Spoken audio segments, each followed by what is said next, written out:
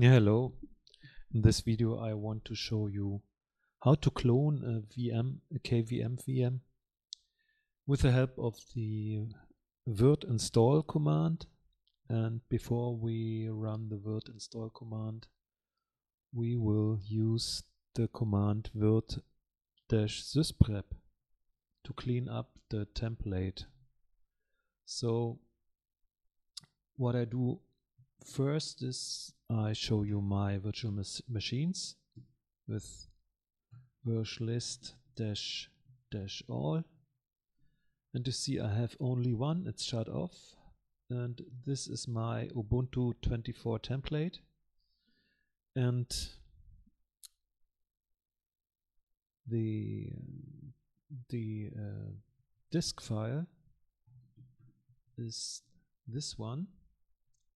And to clone this machine I will first create a copy of the disk file and put it to my other directory where I have my other pool stuff. I could put it in the same directory, but my disk is a little bit small and the other one is much bigger then. So I first copy this file, this disk file. It's around about 10 gigabyte in size. And yeah, it's finished now. And now we want to proceed with the command I show you. It's this one. The command uses the virt-sysprep command, and with this argument I tell the sysprep to proceed with all cleaning operations except removing the user account. The dash in front of user account means this operation will be skipped, and also the SSH directory under the user directory will not be deleted because of the dash in front of it. And if you want to know what operations are inside, which virt-sysprep operations are available, you can call virt-sysprep with --list-operations, and then you can go through. There is always a little description, and you can go through and decide what do you need and what not. Yeah, let's run this command here, and then we will see this prep will tell us what is going on there. And you see, after deleting the SSH host keys, it would run the command SSH, the operation SSH-userdir, but because I skipped it, it doesn't run, and so on. Nice. Now we came to the last command to clone our VM. I use the command virt-install. Tell him connect to the local qemu emulator stuff. Name the new machine U24. Give it 2 GB RAM. This is also important. You have to choose the right operating system information. There's also a command to list all available. One CPU and stuff. You see what I use here. I press enter. And now you will see also the reason why I have two terminals, tmax terminals, to the same host machine.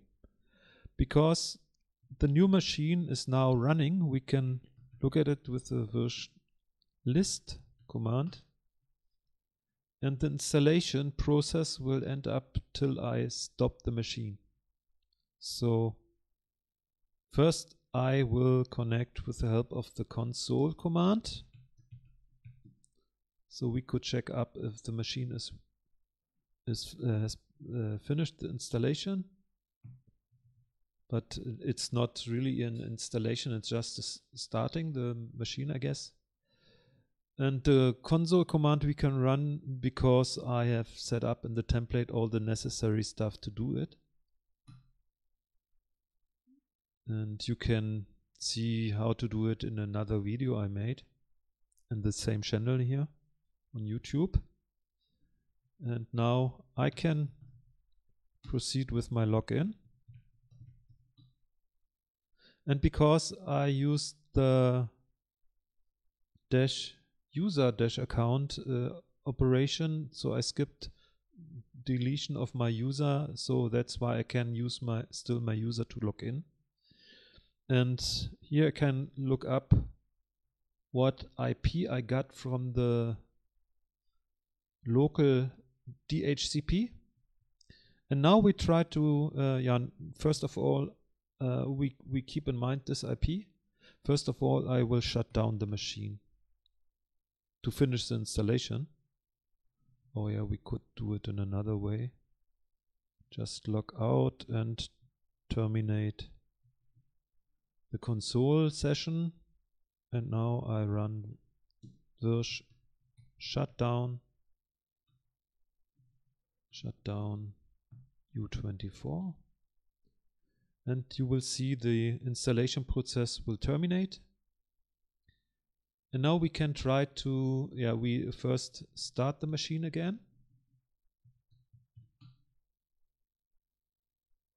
And then we try to SSH into the VM, the new created VM.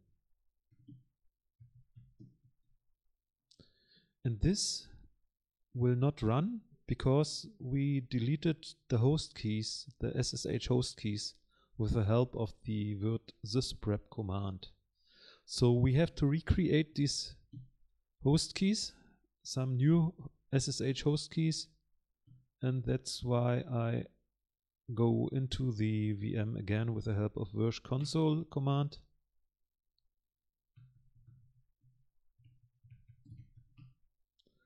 Switch to root and run the command dpkg-reconfigure open ssh-server. And now we see the SSH host keys has been created, and now we can try to log in, and I can do the stuff here, give my SSH passphrase, and now I'm logged in. It's our new machine. Okay, and if we want to delete the machine, let me go off here.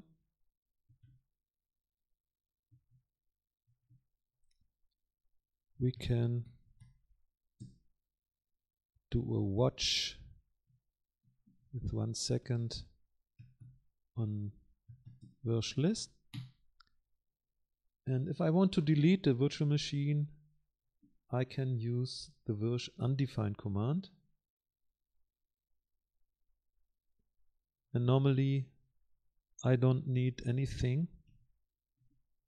The disk should disappear also, so I use the subcommand, the attribute remove all storage. Let's do it.